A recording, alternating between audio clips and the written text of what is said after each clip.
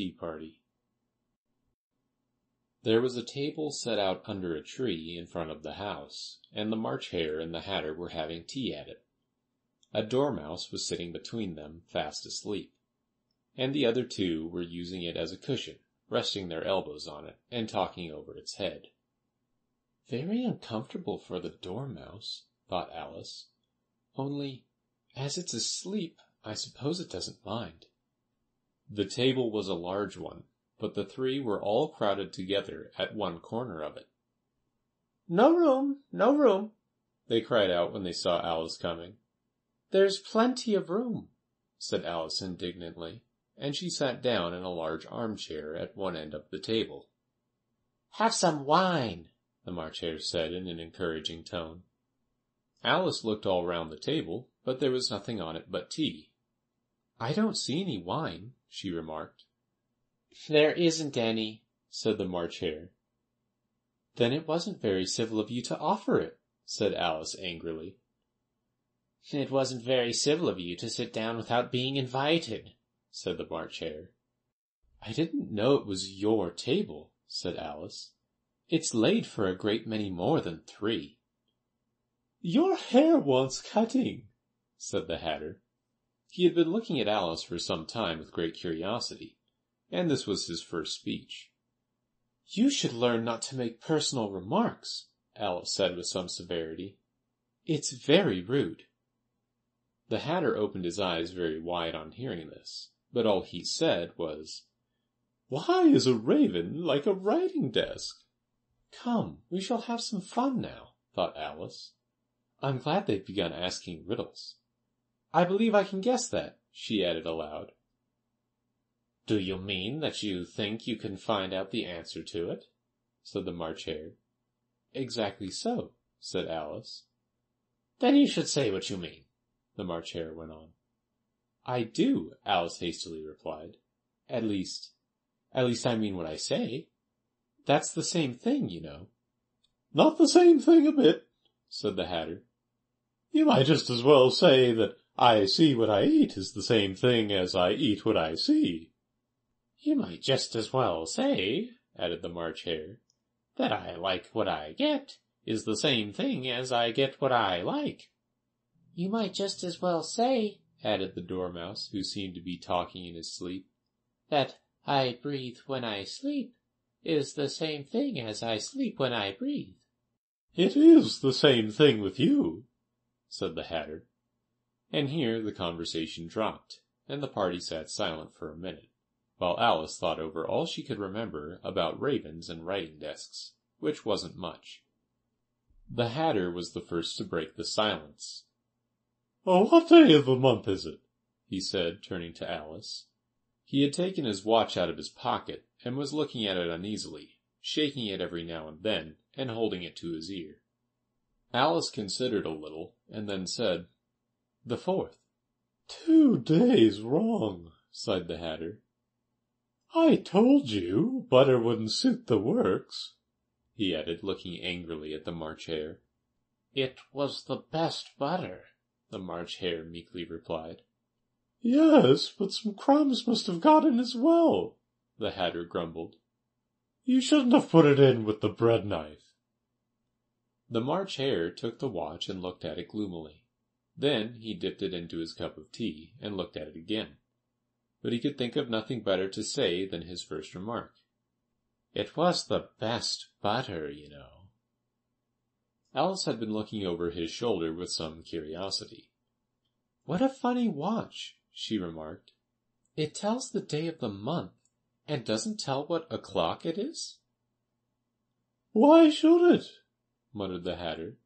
"Does your watch tell you what year it is?" "Of course not," Alice replied very readily. "But that's because it stays the same year for such a long time together." "Which is just the case with mine," said the Hatter. Alice felt dreadfully puzzled. The Hatter's remark seemed to have no sort of meaning in it, and yet it was certainly English. "I don't quite understand you," she said, as politely as she could. "The Dormouse is asleep again," said the Hatter, and he poured a little hot tea upon its nose. The Dormouse shook its head impatiently, and said, without opening its eyes, Of course, of course. Just what I was going to remark myself. Have you guessed the riddle yet? The Hatter said, turning to Alice again. No, I give it up, Alice replied. What's the answer? I haven't the slightest idea, said the Hatter. Nor I, said the March Hare. Alice sighed wearily. I think you might do something better with the time, she said, than waste it in asking riddles that have no answers. If you knew time as well as I do, said the Hatter, you wouldn't talk about wasting it. It's him. I don't know what you mean, said Alice.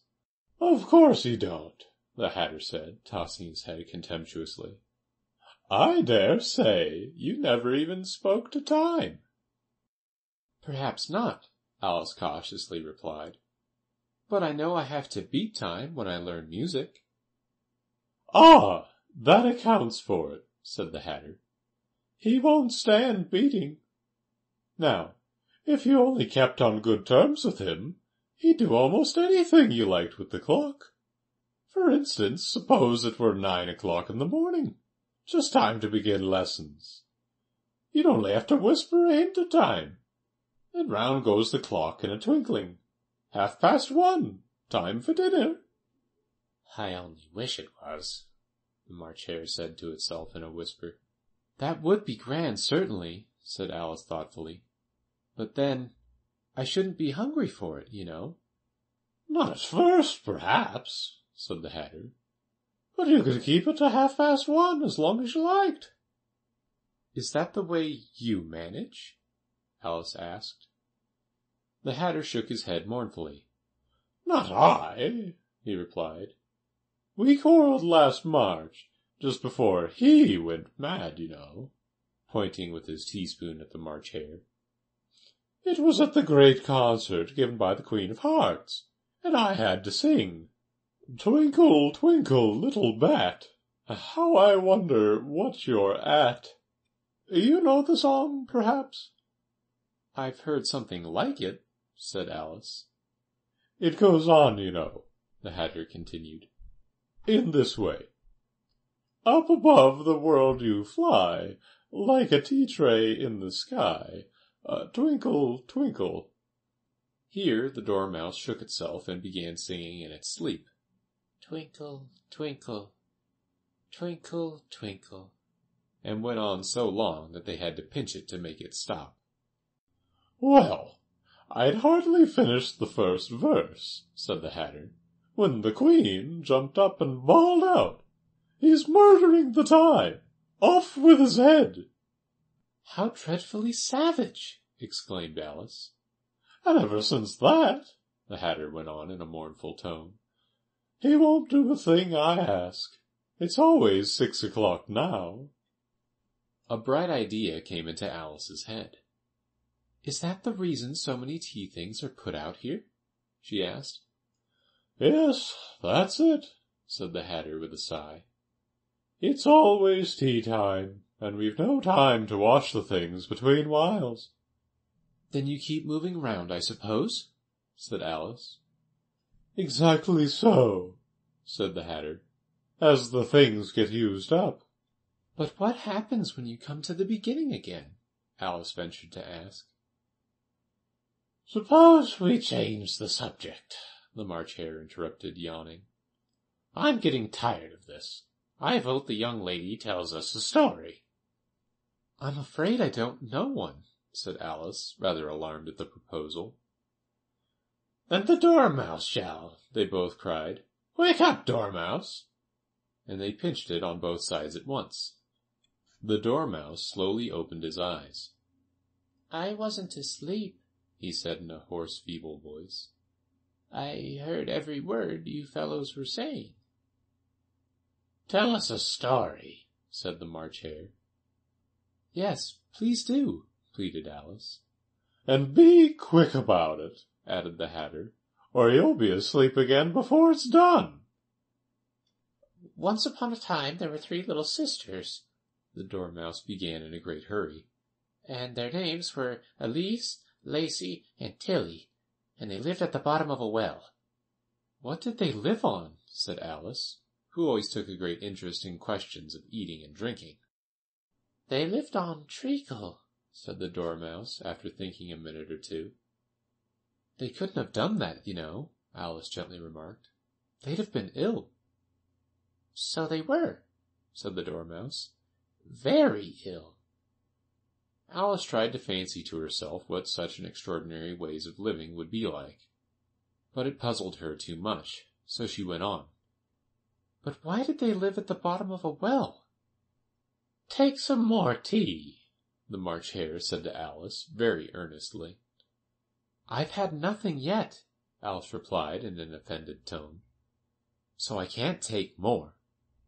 "You mean you can't take less," said the Hatter. "It's very easy to take more than nothing." "Nobody asked your opinion," said Alice. "Who's making personal remarks now?" the Hatter asked triumphantly. Alice did not quite know what to say to this, so she helped herself to some tea and bread and butter, and then turned to the Dormouse and repeated her question. "Why did they live at the bottom of a well?"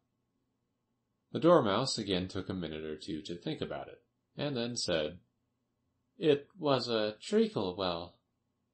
"There's no such thing," Alice was beginning very angrily. But the Hatter and the March Hare went, "Shh, shh!"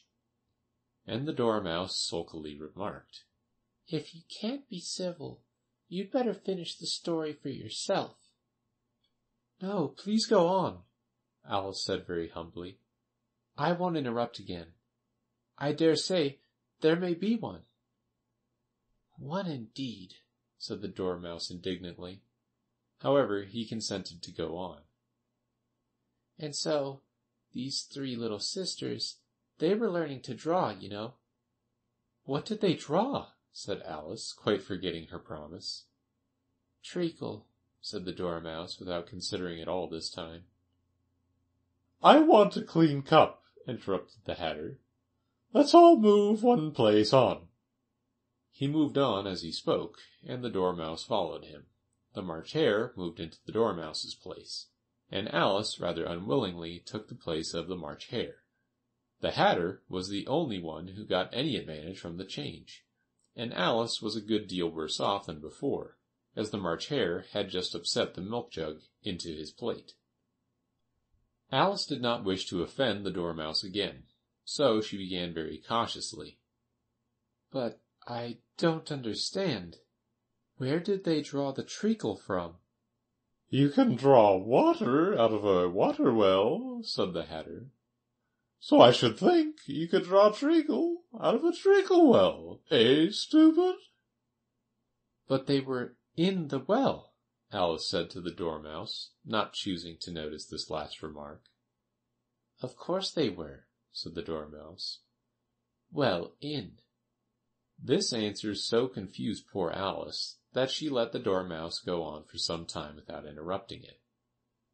"They were learning to draw," the Dormouse went on, yawning and rubbing its eyes, for it was getting very sleepy. "and they drew all manner of things, everything that begins with an M." "Why with an M?" said Alice. "Why not?" said the March Hare. Alice was silent. The Dormouse had closed its eyes by this time, and was going off into a doze, but on being pinched by the Hatter, it woke up again with a little shriek, and went on. "That begins with an M, such as mouse traps, and the moon, and memory, and muchness.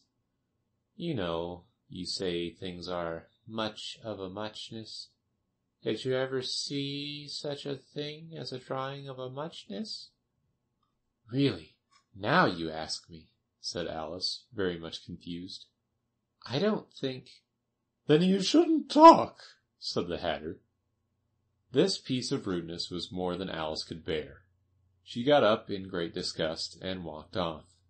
The Dormouse fell asleep instantly, and neither of the others took the least notice of her going, though she looked back once or twice, half hoping they would call after her. The last time she saw them, They were trying to put the dormouse into the teapot. "At any rate, I'll never go there again," said Alice as she picked her way through the wood. "It's the stupidest tea party I ever was at in all my life." Just as she said this, she noticed that one of the trees had a door leading right into it. "That's very curious," she thought. "But everything's curious today. I think I may as well go in at once." And in she went. Once more she found herself in the long hall, and close to the little glass table.